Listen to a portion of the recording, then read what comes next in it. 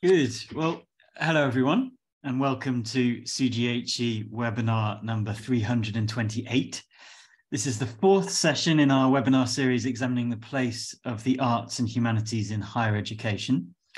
I'm James Robson from Oxford University, and today we'll be hearing from Dr. Aki Yonezawa and Dr. Sai Shimauchi, who will be giving their talk entitled Gaining International Perspectives Through Undergraduate Education, Comparative Case Analysis, focusing on international liberal arts provision. Dr. Yonezawa is Professor and Vice Director at International Strategy Office at Tohoku University in Japan. With a background in sociology, he mainly conducts research on comparative higher education policy, especially focusing on world-class universities, internationalization, and public-private relationships in higher education. Dr. Shimauchi is an associate professor at Tokyo Metropolitan University International Center. Her research interests lie in the area of internationalization of higher education, sociolinguistics, international studies, and global sociology. Now, before I hand over to them, there are some brief housekeeping points to mention. This webinar is being recorded and will be posted online on the CGHE website tomorrow morning. A transcript of the chat function conversation will also be posted. In addition, the webinar will be shared in audio form on the new CGHE podcast, which you can find on Spotify. Please keep yourself muted unless you've been asked to speak or ask a question. There's no need to have your video on during the webinar, but please do so when asking a question. We recommend using the speaker view so you can more clearly see who is talking. To ask a question, use the chat function and write out the question you wish to ask. At the end of the presentation, if your question is selected, you'll be invited to ask it yourself directly. When invited to ask a question, please unmute yourself, switch on your video and state your name and where you're from. I'll now pass over to Aki and Sei for today's CGHE webinar. The screen is yours. Thank you very much. Just wait a moment, please.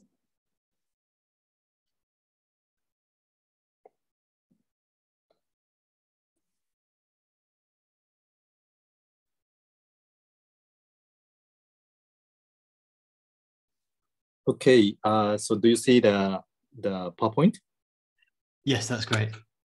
Okay, so let me start.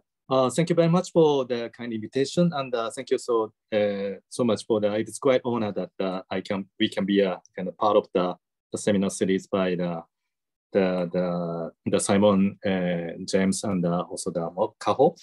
And today we will talk about the gaining international perspective through undergraduate education, especially the comparative case analysis focusing on international liberal arts provision. And this is the outline of our presentation. So the first, I will talk about the current status and debates on humanities, social science, and liberal arts, especially focusing on Japan, but around the East Asia. And then we will talk about the intake of the Western higher education models as a nation building project based on translation, East-West hybrid, independence, and then the catch-up.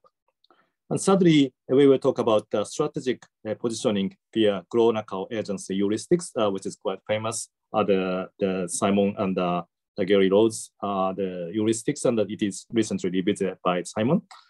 And beyond catch-up syndrome and the mentality that is quite commonly seen in the East Asia. And finally, as to the language and the internationalization of higher education, I will hand over to Sae, and Sae Shimauchi will talk about this point. So let me start from the current status and the debate on humanities, social science, and the liberal arts as to make kind of linkage with our presentation with the series topic. So as you could see that this is the share of the fields of the new entrants of the bachelor programs in OECD countries. And this is interesting that the left-hand side is the arts and humanities, but the Japan and Korea is quite contrary to our image that the arts and humanities are actually relatively having the larger share among the new entrants of the bachelor programs within OECD countries. And then these are the right-hand side is the STEM field, and this shows that the STEM field without including the medical services, medical field.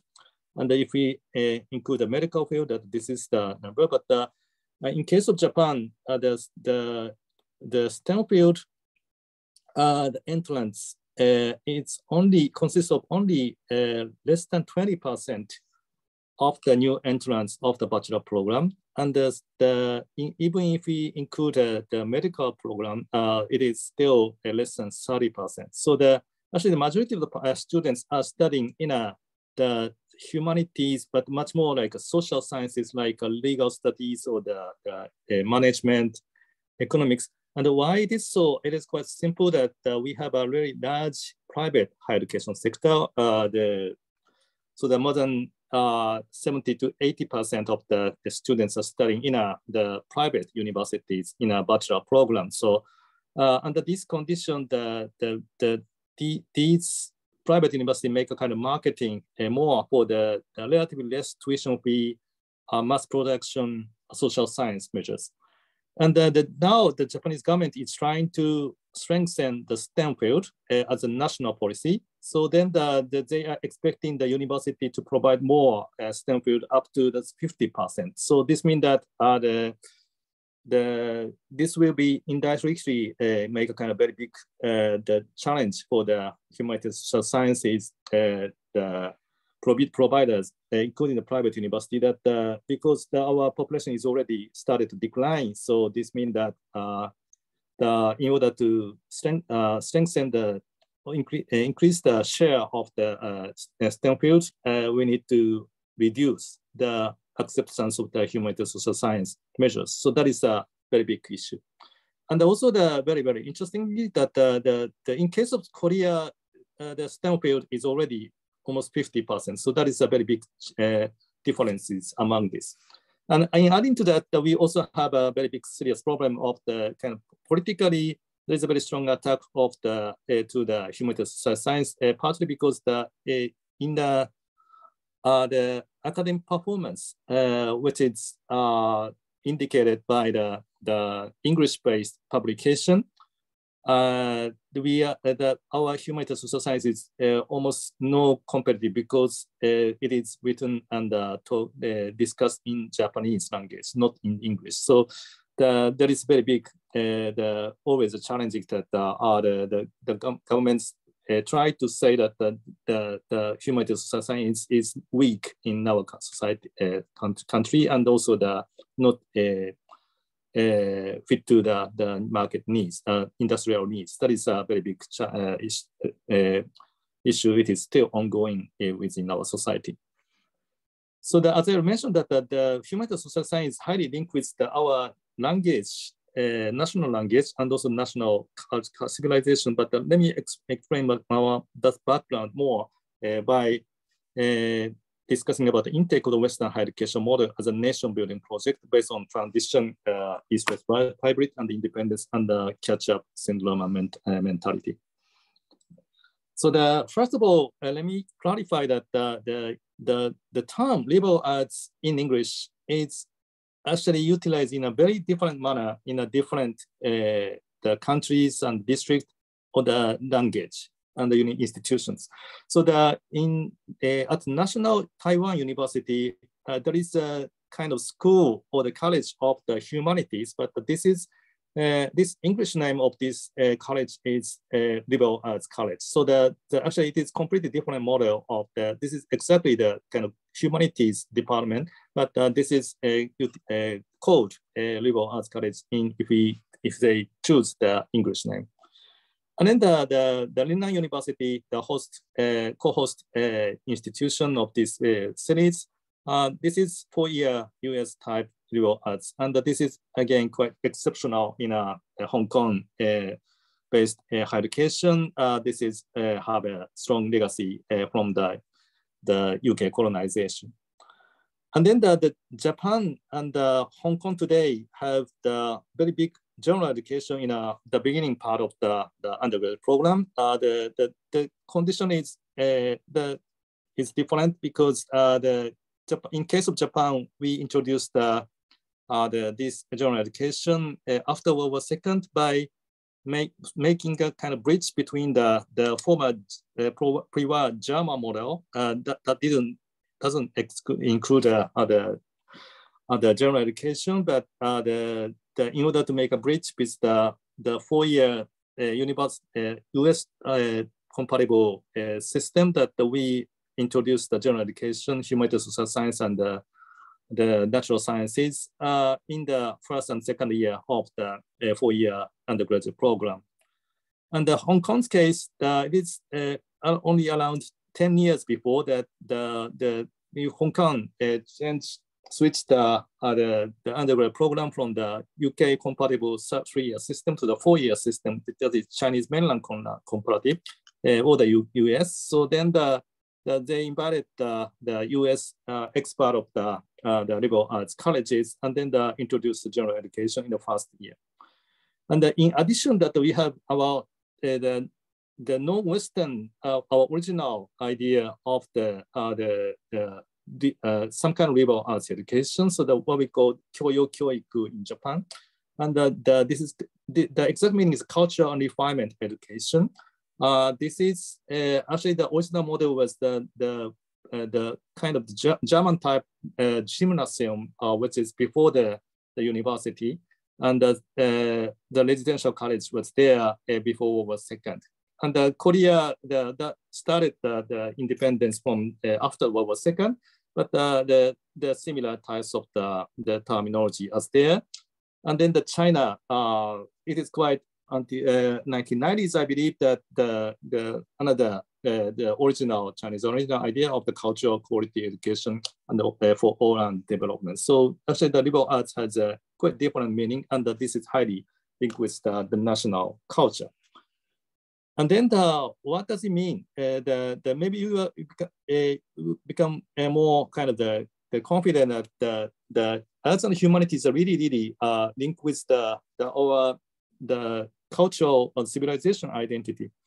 So before we encounter the Western civilization until 15th century, East Asian world is quite simple, that we had a kind of center, it is a Chinese dynasty, and then Japan was located in the periphery on this. So what we're trying to do is to identify, protect the local identity, but also the intake, the Chinese civilization. So our slogan was Japanese spirit with the Chinese knowledge. With that slogan was developed in 10th century.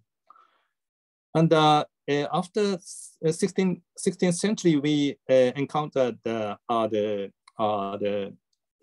Western civilization, and then after that, the East Asian countries, China, Japan, Korea, try to control the trade and the exchange with the Western society. So under this condition, in case of Japan, we had the first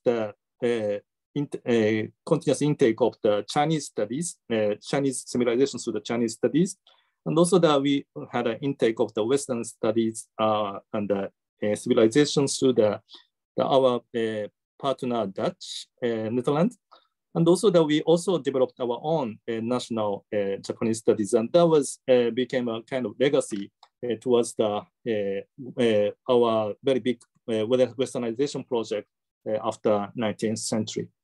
So what we try to do is that mid of the 19th century, Japan and the other East Asian countries started to open up more directly to the Western civilization. So in case of Japan, we started the national, the Western modern state, and also we launched the Western type style modern university system. So and there, we had another slogan called Japanese spirit with the Western knowledge. And also that we also make a kind of interaction with the Eastern intellectual tradition and culture with the much more like the mutual the exchange between the China and Korea and Japan and others. And then as I mentioned that this policy was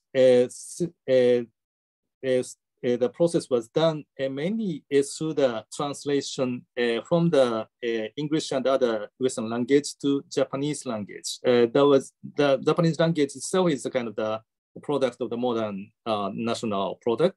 But before that, let me just clarify that what is the translational movement in the medieval Europe. That so everybody knows that actually the medieval Europe there was the very systematic movement of translation from Arabic to the Latin, and then the Latin was utilized in a common language of academic language in the medieval European universities. But what we saw from what's going on in Western world in the mid of the 19th century was quite opposite. That many of the countries like the Prussia or the France started to develop the nationally built higher education system or the higher education as a nation building project. So then what we try to do is that the quite opposite, that we translated everything into Japanese, for example, from English or the French or German, and try to make a kind of national system from the various types of the universities and higher education institutions in Europe and North America, plus our ancient imaginary concept called Daigakuryo that is originally in the 10th century or the 9th century. So that is nobody actually knows this, but here what we need to clarify is that not only for the academic dialogue and the text, the university system and concept itself was a kind of product of the translation. Okay, so under this condition, the Japan, as I mentioned, that this is maybe we can say it as a nation building based on the translation. And in China, the much more strong civilization there. So the concept or the understanding is much more like the East-West hybrid identity, and then to make a kind of modern higher education. And this idea is still quite active. Not only in mainland China, but the greater China, the region. And the Korea, as you already know, that the Korea was occupied and colonized by harshly by Japan for 37 years before World War II. So everything has to be the kind of unique identity of the different from China, different from Japan. So that is a very, very the kind of the decolonization process. So then now you are familiar with the kind of East Asian context of the arts and humanities linked with the national nation building project of their own language and culture. And then let me switch to the third topic of the strategic positioning via grown-up urgency heuristics beyond catch-up syndrome and mentality.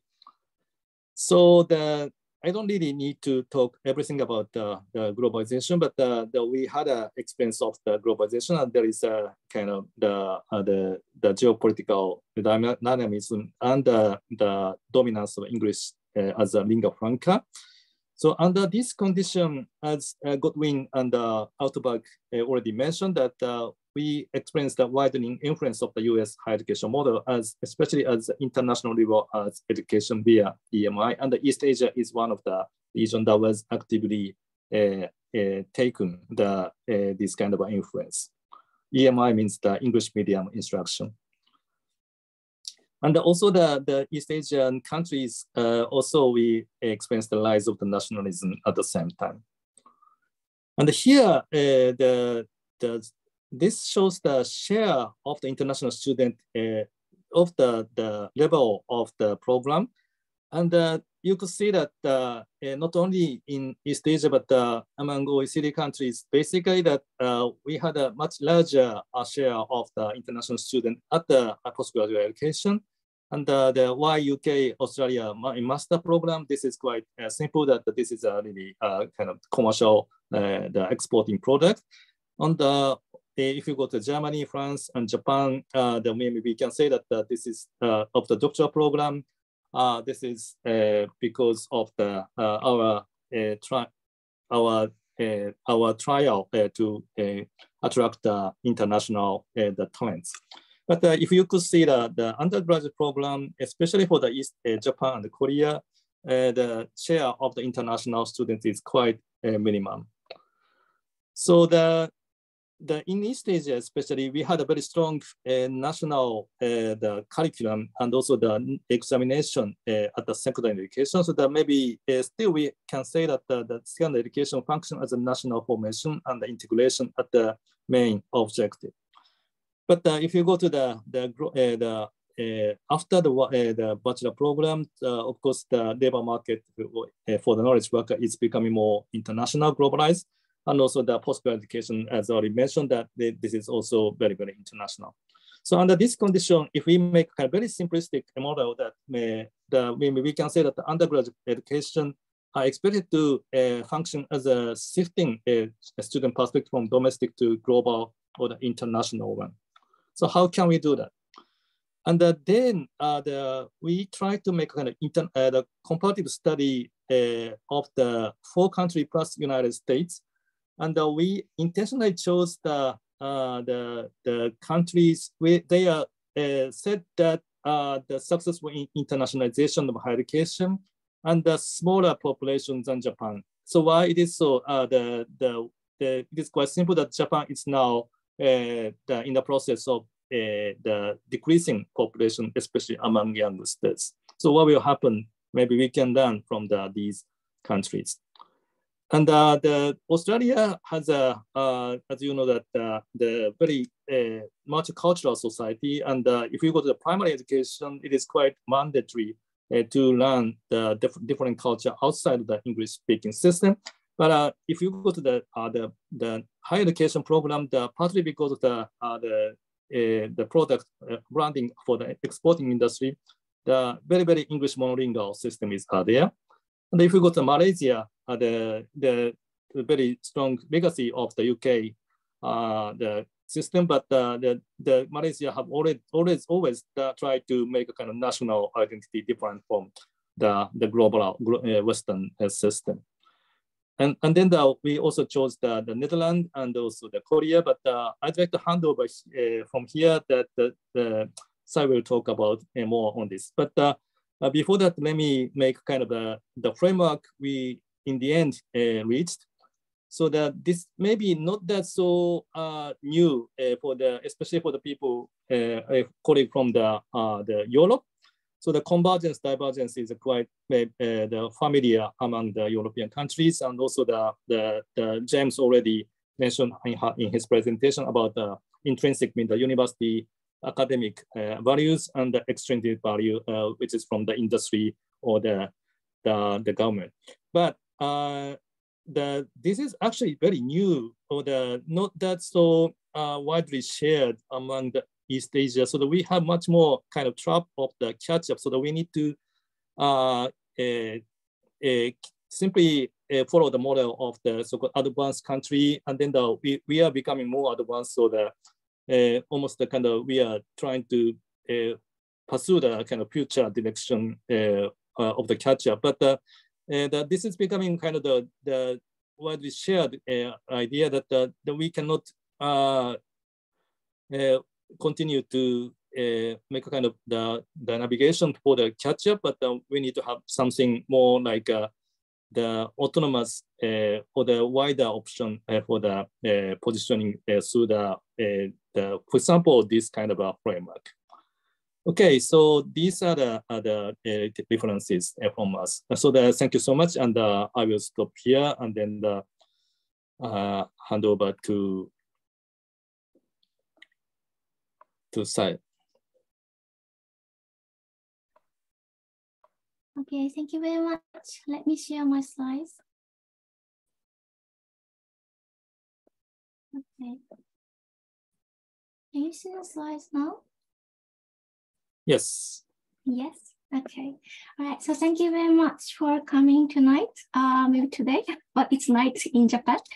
And then from now, I like to briefly talk about the just key essence of the international education in the Netherlands and South Korea, and also in Japan. And lastly, I'd like to talk about how language matters in international education. So my presentation is based on these books. One is the book we published, me and Yonezawa sensei published last year. So I would like to start from the case of the Netherlands, and mainly I'm focusing on the university college in the Netherlands as a model of international education.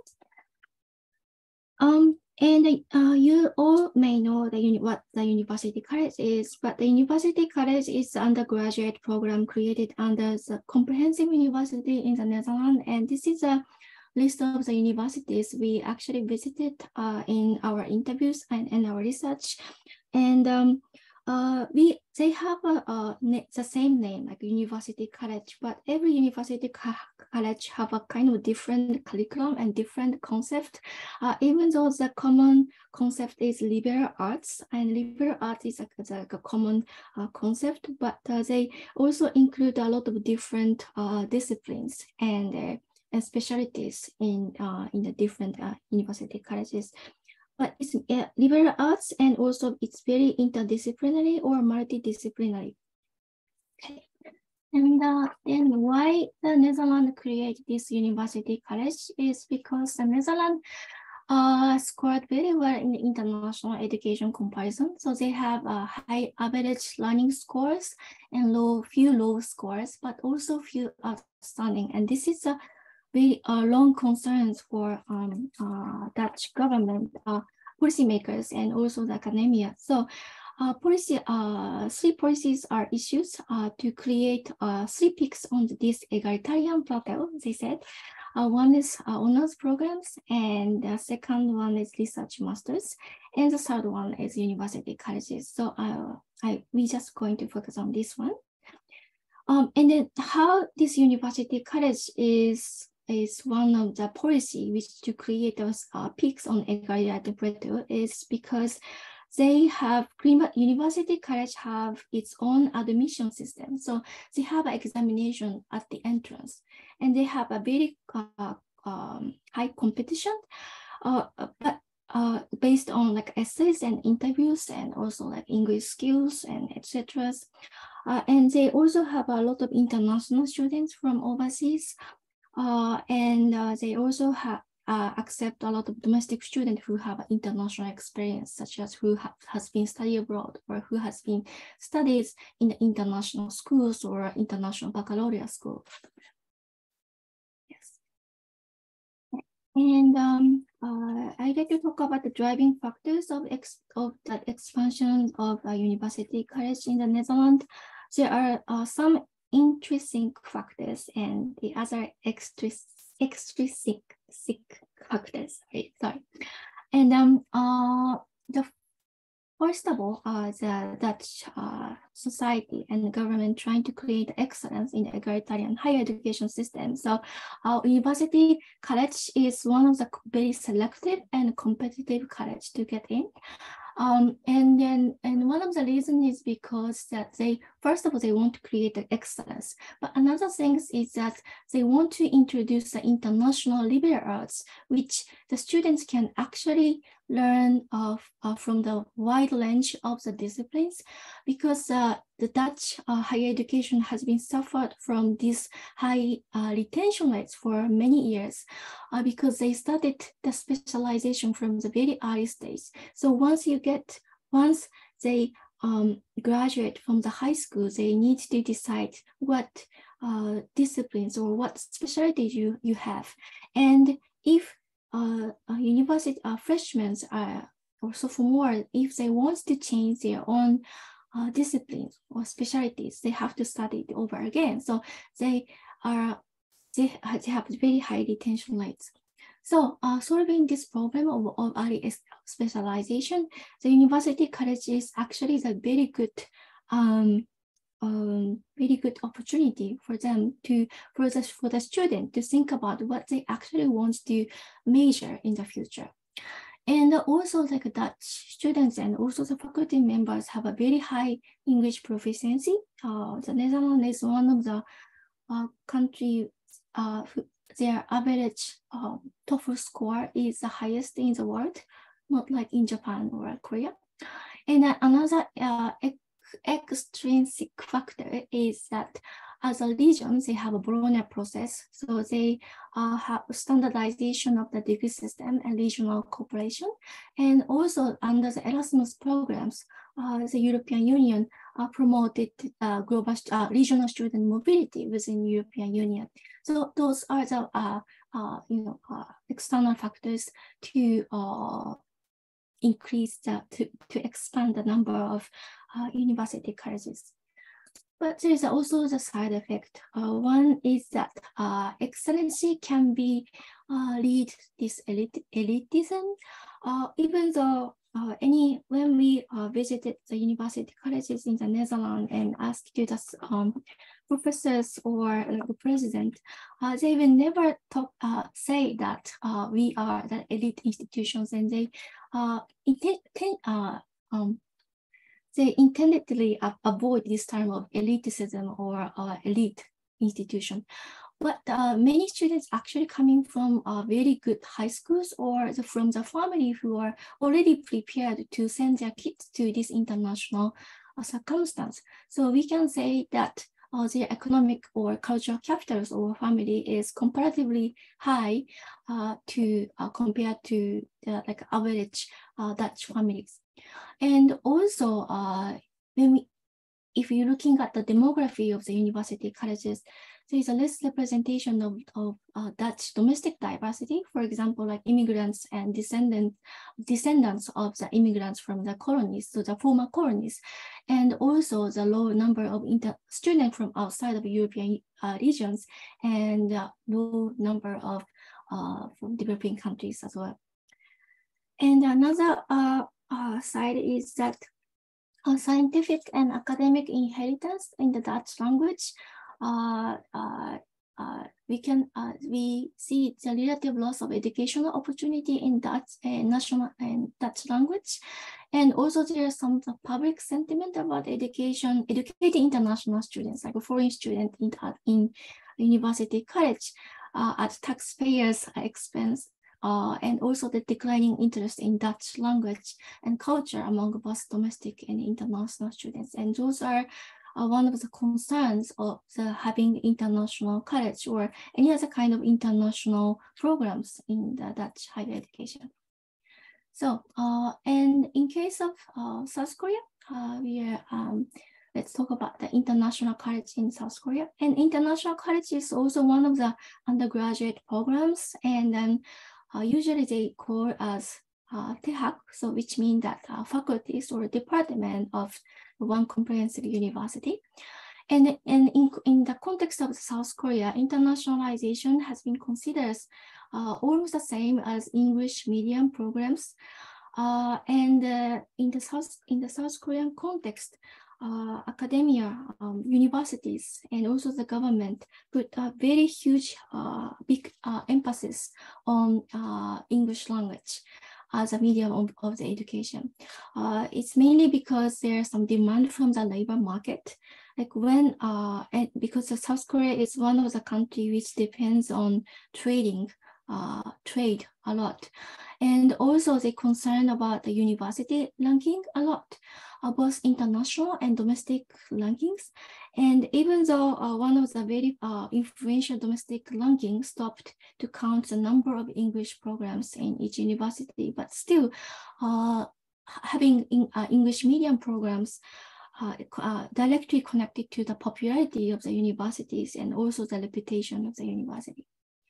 And the English medium education and research has been expanded primarily in the STEM field. So in the medical studies or any science, natural science related studies, using English is much more common compared to humanities and social science. And this situation is almost the same in Japan as well. And humanities is the most humanity is very lag behind in terms of introducing EMI education. And in case of Korea, the concept of liberal arts, different from the Dutch case, is not actually appreciated especially by the parents' generation of the students. So because the liberal arts is something that they do not have specialties or professions, it sounds like in that way in the Korean context.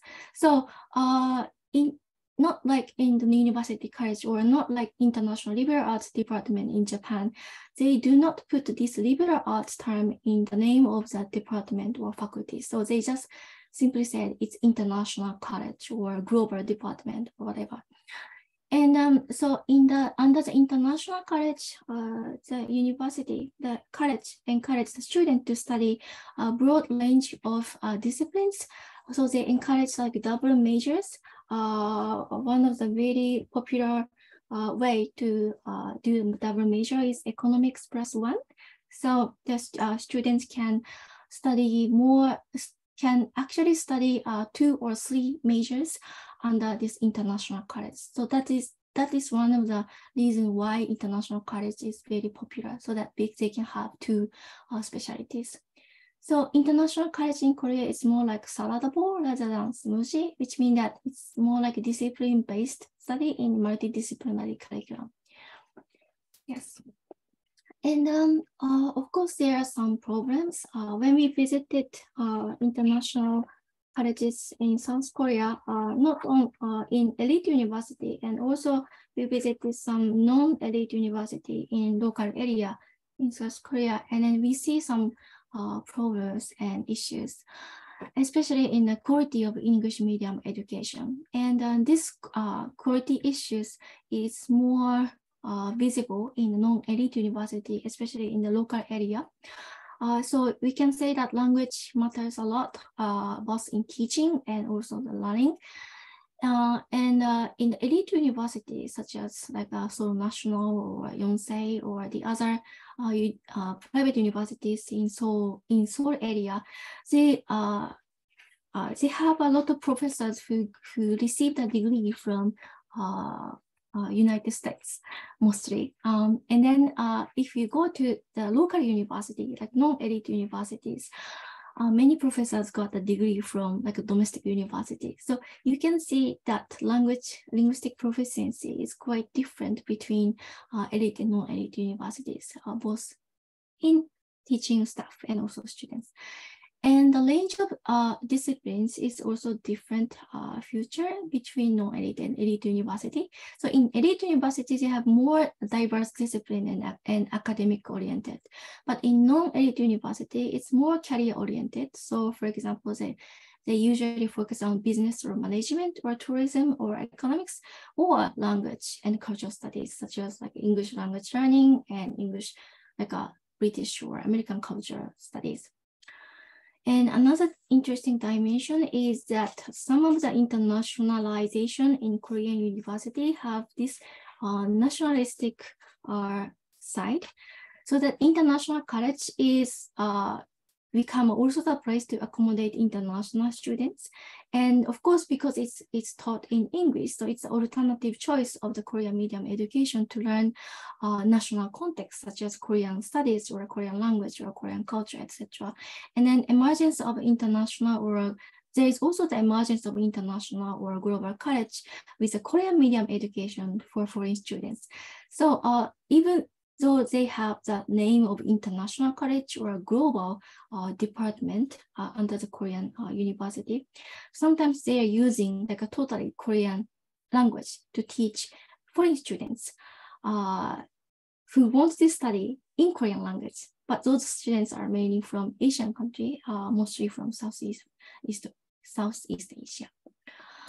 And this is just very brief explanation about international liberal arts in Japan. And in Japan also we are we increase the number of the college, which called international liberal arts. We have a very large number of the international liberal arts college, but under this name, we have 16 right now, from mass to elite university, mostly private universities. And the university disparity regarding there is a university disparities regarding the context of liberal arts. So liberal arts, the term itself in Japanese is really have multiple meanings. So every university have a kind of like a different interpretation of the liberal arts. So their curriculum is pretty diverse between different universities. And also the quality of programs are diverse, of course. And another thing is that they have a huge influence of the discourse of global human resource development on the creation of the international liberal arts. So their goal is to cultivate the global leaders with international competence who can eventually contribute on Japanese society. So this is the main concept of the global human resources in Japan, and which is totally different from the concept of, for example, cosmopolitan citizens or global citizenship, etc. So the main the goal of the creating what kind of global citizenship or / global human resources is pretty different in the context of Japan and the other country. And national dimension of internationalization is kind of similar to the Korean case. So under the international liberal arts department, many universities provide this kind of curriculum to let the Japanese student to know about Japan so that you can be more competitive and more good representation of Japan in the international sphere. So they teach like Japan studies for Japanese students, to let them know more about Japan. Okay, and just briefly talk about similarity and the differences.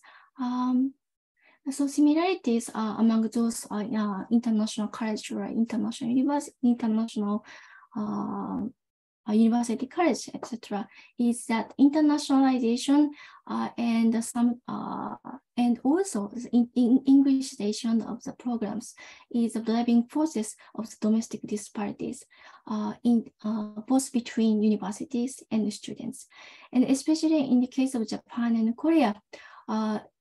Those international college or internationalized department is a resources for sending domestic students and at the same time accepting a foreign student in exchange programs. So having this kind of international college is very important for the universities themselves because they need to send their students, their domestic students to the overseas countries, especially to the English-speaking countries. And when the university accept the students from English-speaking countries, they need to provide the education in English. So that is kind of like a strategical reason why they need to expand this international college.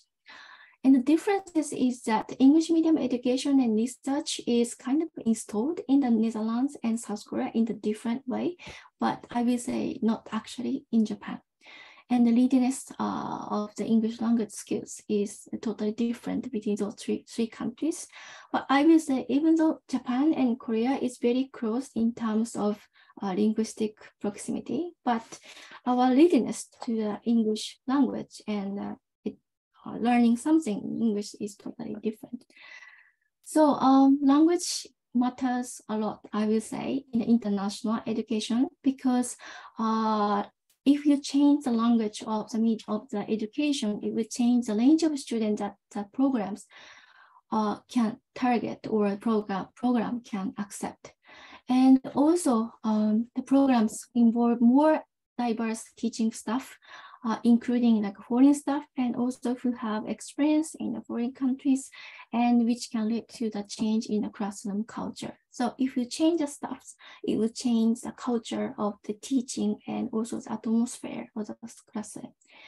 And it will lead to the transformation of the classroom culture, such as like Western cultural norms like the more casual relationship with students and teacher relations, or sometimes maybe the classroom atmosphere that facilitate the discussions and challenge to the professors, or criticize each other, and those kind of like a cultural transformation can be happens in the EMI education.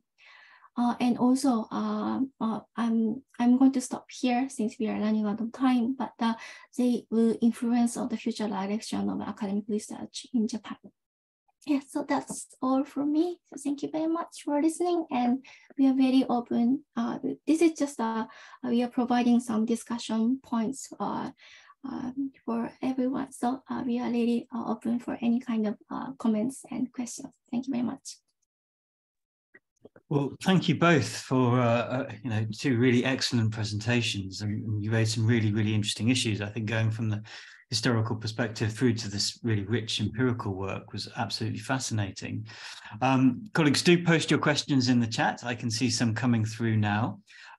We'll go to Kaho for the first question. Kaho, if you'd like to ask it. Yeah, thank you, James. Thank you, Aki and Sei. A very interesting presentation. So based upon your analysis about the liberal arts education being presented with some comparative study along in the East, but also in some in Europe, I just wonder what is then your assessment of the role of arts and humanities in the context that you just presented?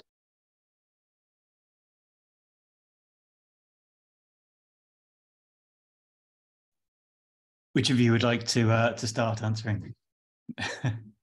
So can we start one by one?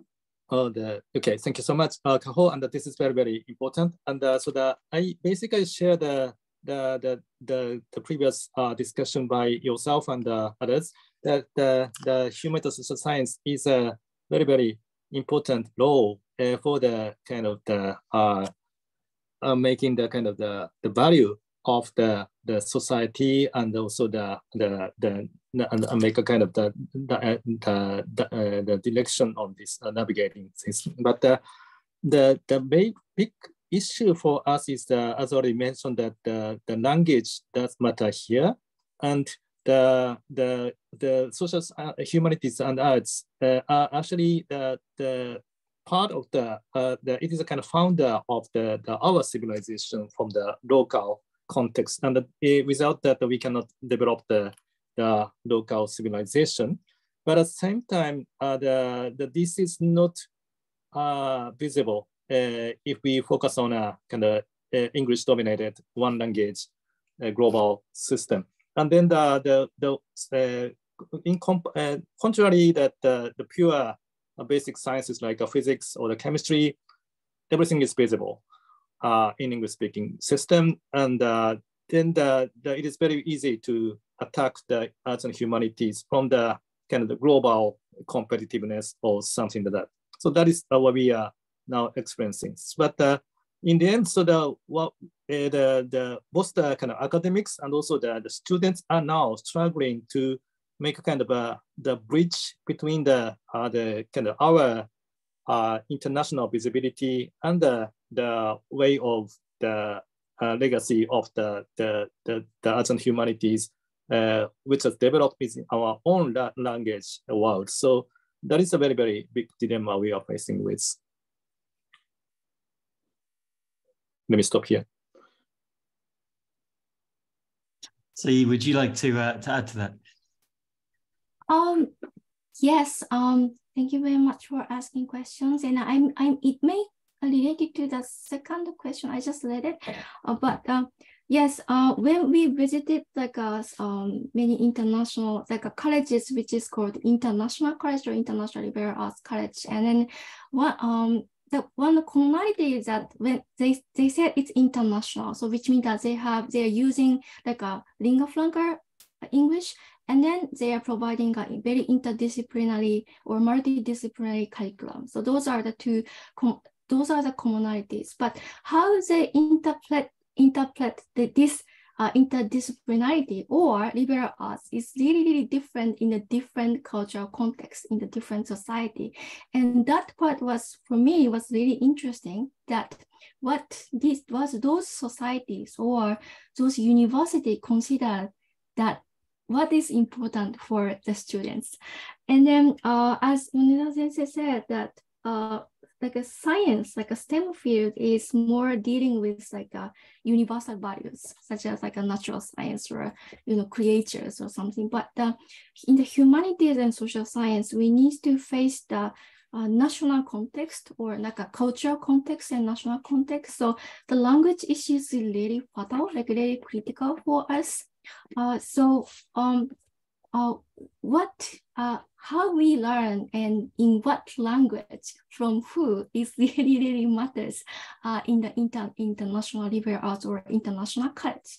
And and through our research, we kind of think that we can kind of do the comparative studies between different countries, like what kind of internationalness they are presenting in a different context. So that was really interesting. Sorry that I cannot explain in detail, but this is my comments. Thank you very much. Well, thank you both. And I think this issue of language is really important. And as you highlighted, this does touch on So Young's question. So maybe So Young, we could bring you in at this point to deepen this discussion around language. Thank you, James. Yeah, great. You touched upon my question a bit, but let me just read it again. So regarding the issue of language and arts and humanities in international higher education, so I was wondering if it is possible and if it's a desirable direction for us, for international higher education to become when focusing on humanities and arts, and how would it impact the nature of knowledge, especially in the field of humanities, art. And yeah, that's my question. Asai, are you going first? What do you think? Oh, you go, sorry, actually, I cannot listen very well. Yonezawa, can you go first? Okay, sure. Okay, thank you. So I think that maybe we should make kind of the vision we can have, desirable vision. And I think that what we are now trying to do is, actually it's also the kind of the case of the Netherlands, but if you start the international the liberal arts together with the both the home students and the international students, you will find that this is not more than the kind of just the kind of elite the standardized education, but much more like the interaction between the different culture and different people from the background. That is a kind of co-learning or collaborative learning among the different people from all over the world. So this experience is valuable, not only for the people who are in that track, but almost everybody. So that is what we are now trying to do, for example, in our university. So that we are trying to make a kind of not the full, but kind of at least partial experience to all of the students, some kind of international experience within the bachelor program by not only utilizing our home language or just the English language, but that is kind of what we are trying to do. And this is related to the similar things about the stress of the STEM field. So what we are now trying to do is for example, information sciences. It's becoming very, very important for everybody. So then we are also trying to make kind of the partial small project credit system so that to cover almost all of the students for some kind of information sciences. That kind of a interdisciplinary experience is now spreading among across the disciplines, the field. Thank you. Yeah, I think you answered very well. So I think we can move on to the next question. Thank you very much. Thank you. I think we'll bring in Mohammed Rashid at this point. Mohammed, are you there? Yeah, I'm here. Thank you so much. I'm wondering, they're talking about the elite and non-elite higher education system. So I'm wondering that is there any labor market outcomes or any sort of outcomes because of elite and non-elite students? Thank you. Thank you. This is quite interesting, and maybe at this moment, this highly depends on the country, but the much more clearly in case of Netherlands, as I mentioned that the elite and the non-elite is quite visible. As you know that if you were in the university college in the Netherlands, so that it is kind of the pathway to the UK elite universities at the postgraduate program. And this is not that so visible in case of Japan, partly because of the very strong national economy that is basically based on our national languages. And I believe that for example, China, of course, it is more possible to study abroad, but the partly because of the very big, huge hierarchical system already is existing, that this is not that so visible, but obviously that they are not a part of the elite, but they're not really the kind of core elite. I hope I answered your question. Thank you. Thank you so much. Thanks, Aki. Say, did you want to add anything to that No, answer? it's okay. Please move on to the next one. Thank you. Okay, well, I think we'll bring in Rennie Bowling. Are you there? Yes, I am. Hello, I'm Renee. I'm coming from Columbus, Ohio at The Ohio State University. My question was about the English medium nature of a lot of these liberal arts international college programs. To what extent do you think that inhibits their ability to innovate with indigenous and locally based or even historically locally based expressions of the liberal arts? Okay, Sai, please. Okay, I'm not sure I understand your question correctly, but I will say that interpretation of the liberal arts is pretty much very localized in the different national context. So yes, it's a kind of combination of using English as a lingua franca, like a common language, and it's actually a very practical competitiveness to fight against the world for Japanese and Korean. And also they're using the concept of the liberal arts, and then of course they on the visions and like on the goal, they are talking about like a critical thinking, or creating like a whole whole educations, or those kind of like words we can find in the liberal arts. But in the reality, it's more like mixtures of the different disciplines, and then also the way to mixing up those disciplines is pretty different in a different university, in a different context. So yeah, did I answer to your question? I'm not sure I actually understand your questions correctly, but yeah, no, thank you for your response. I think we're wrapping up here, so I'll pass it off. Okay, thank you. Thank you, Renee. I think this issue of indigenous knowledge is really important, and the relationship between localized knowledge and language when taking global perspectives is really worth exploring in more depth. But I think we've got time for one more question. So I'm going to bring in Jing Liu, if you're there. Hi, hello everyone. Good evening and good morning. This is Jing Liu from Tohoku University. First of all, congratulations to my colleagues, Professor Yonezawa and Professor Shimauchi, for your wonderful presentations. And at the same time, recently I'm very curious about the development of education for sustainable development.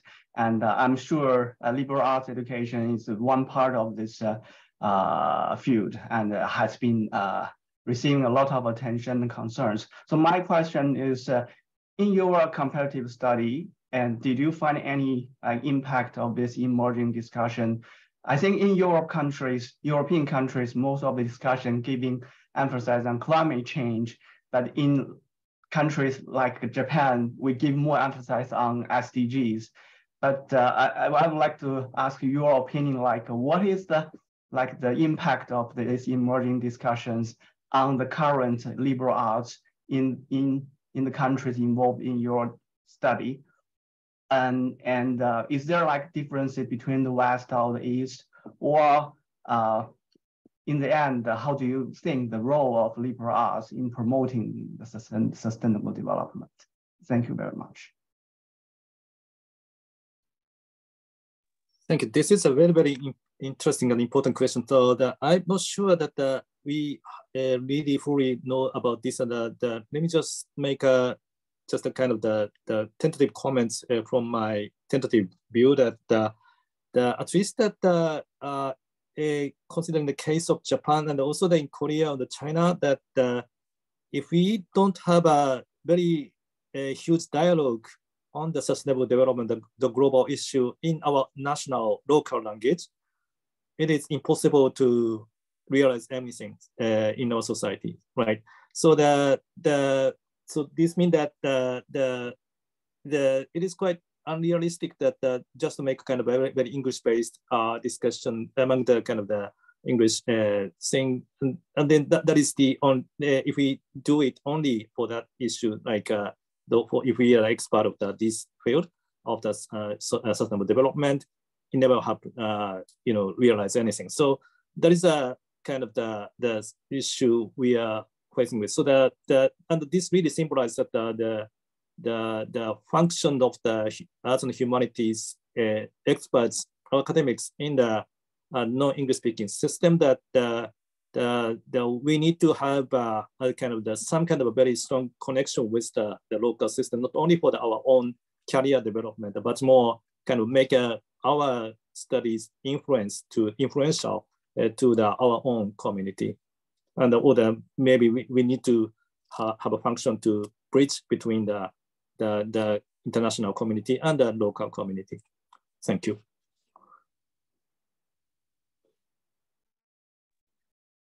Say, would you like a final word?